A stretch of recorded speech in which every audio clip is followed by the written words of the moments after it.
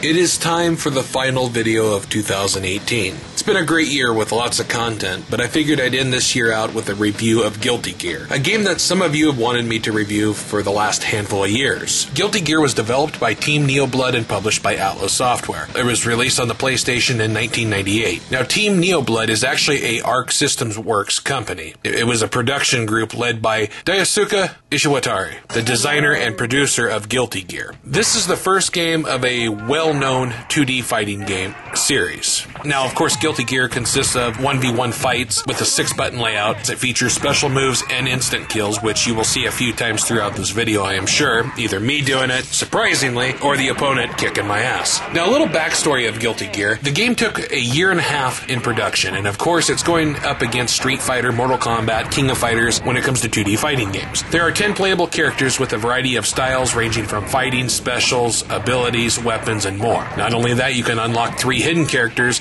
that can only be used in versus mode. Pretty much they're boss characters. If you're wondering who the characters are, there's Axel Lowe, Chip Zanuff, Dr. Baldhead, Cliff Anderson, Kai Kisk, May, Malaya Rage, Potekman, Soul Bad Guy, and Zato 1. Then there is Byakugan, Justice, and Testament as boss characters. Now, some of these characters have heavy metal or hard rock influences, such as Axel is named after Axl Rose, vocalist of Guns N' Roses. The second half of the character's name has been said originated from the Testament album Low. Chip Zanuff is named after the bassist Chip Zanuff from the band Enough's Enough, although his physical appearance and backstory is based on Billy Idol. Kai Kisk is reference to German power metal musician Michael Kiske and Kai Hansen, who are musicians in the power metal band Helloween. Malaya Rage got her name from the thrash metal band from the 80s, Malaya Rage. Also, her instant kill is named Iron Maiden. You can probably guess what that references to. Not only that, one of her overdrives is Winger, based on the band featuring Kip Winger, that nobody really gives a shit about. It's really cool to see the heavy metal and hard rock references in this game, and funny enough, it has been said that the people that have worked on this, including Ishiwatari, are huge fans of hard rock and heavy metal. Now, when it comes to the story behind the game, it takes place in the year 2880, 5 years after the end of the Crusades. A gear named Testament begins a plan to resurrect justice and wipe out the human race. And when I mean by wiping them out, I mean it's like wiping your own ass after a greasy shit. The Union of Nations organizes a fighting tournament as they are in fear of Testament's plan. I mean, I'd be in fear of Testament as well. They're a pretty great thrash metal band, which, funny enough, Testament is pretty much influenced by the thrash metal band Testament. You will fight in a tournament to see who will be able to defeat Testament. Good luck. Hopefully you're Exodus, which, hey, that would have been really cool. Put a character named Exodus in this game. Exodus versus Testament. Exodus is a better band. Until after they got rid of Zetro and they brought in dipshit Rob Dukes. I'm glad they got rid of that cocksucker. There are 3 modes: arcade, versus, and training. Obviously, you know that arcade mode is the single player where you play through the game and fight the bosses and so on. Versus mode is where you can play against a friend in multiplayer, and training mode is where you can practice so you can learn how to beat the shit out of your opponent. Like other fighting games, you need to win 2 rounds or 2 of the 3 rounds. If you win 1, they win 1, then you have a third one that you have to fight and win. There is a tension gauge that fills up when you get hit or take damage. When it's full, you become stronger, and you can do special moves called chaos attacks. When you do this, a red aurora will surround you, and that allows you to perform unlimited chaos attacks. Like I mentioned earlier, there's instant kills. If you successfully land one of these, it doesn't matter what round you are in, the match is over. Of course, you need to watch out because your opponent can do the same, so you just need to kick their ass before they even get a chance of doing a instant kill.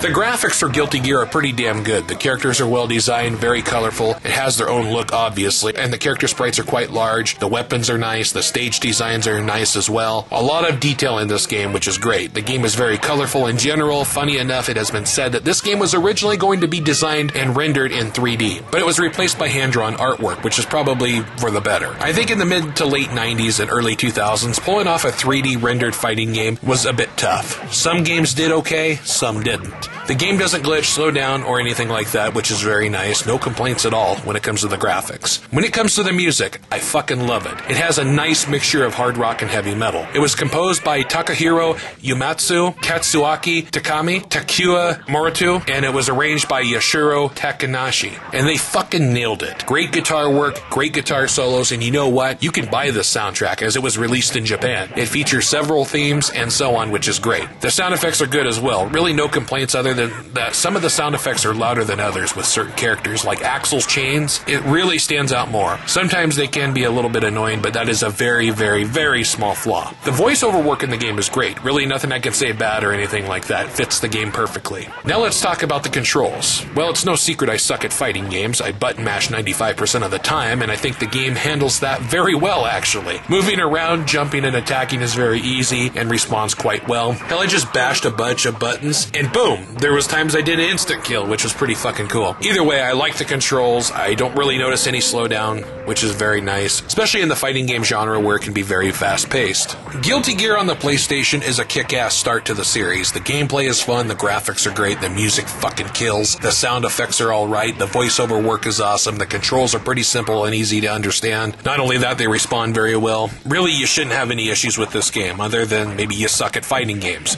And also, I don't find the game to be difficult either. Some say its biggest flaw is that it's unbalanced and too difficult, but I don't see it. I've gone quite far in this game with almost every character, and if I died, it's usually my own fuck-up. I do wish there were more than 10 characters in the arcade mode, maybe 12 to 15, but it's a very small flaw. Guilty Gear is fucking great, and if you haven't played it, go play it right now. If you want a copy for the PlayStation, the game is 80% rare, so good luck finding the fucker. But on eBay, the prices are quite expensive. A complete in box is $69.95, $27.99 for a disc only, $57.99, $89.95, $49.93, and a lot of prices in between. If you can find it for under $50 and in good condition, that isn't too bad. Hell, if you just want to play the fucking game, just get a disc only. Of course, the game was released on the PlayStation 3, and I'm sure you can still pick it up there. And apparently it's supposed to get re-released on all modern consoles and PC for the 20th anniversary. But there really hasn't been much said about that, and I haven't found anything else about it. Of course, if you know how to use PlayStation emulation, you can play it there as well.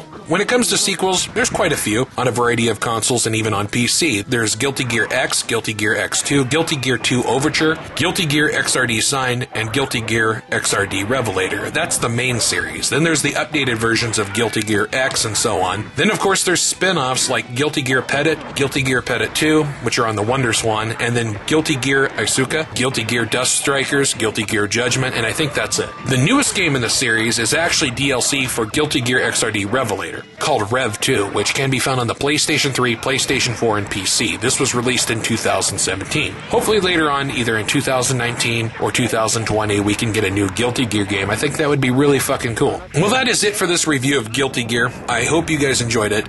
What a fucking great year it has been for this channel. I hit some milestones and just very happy for everyone that stops by and watch, subscribe, and everything else. I really do appreciate it. Now, after this video, I'm going on a bit of a break, taking some time away from YouTube, not very long. Right now, my plan is to come back on the 21st of January, but this will give me time to relax a bit, maybe work ahead on upcoming reviews, plan what I want to do, and so on for 2019. Now, of course, that might extend to the first week of February, but who knows? I'm almost 95% sure I'm coming back the 21st. I do want to wish everyone a happy new year. Be safe tonight as it's New Year's Eve. Enjoy ringing in 2019. Don't get yourself arrested or killed. And once again, thank you for your continued support. Whether it's coming to the live streams, watching these reviews, watching Let's Plays, the podcast, the Metal World Order. If you're just here for the Metal World Order, thank you so fucking much.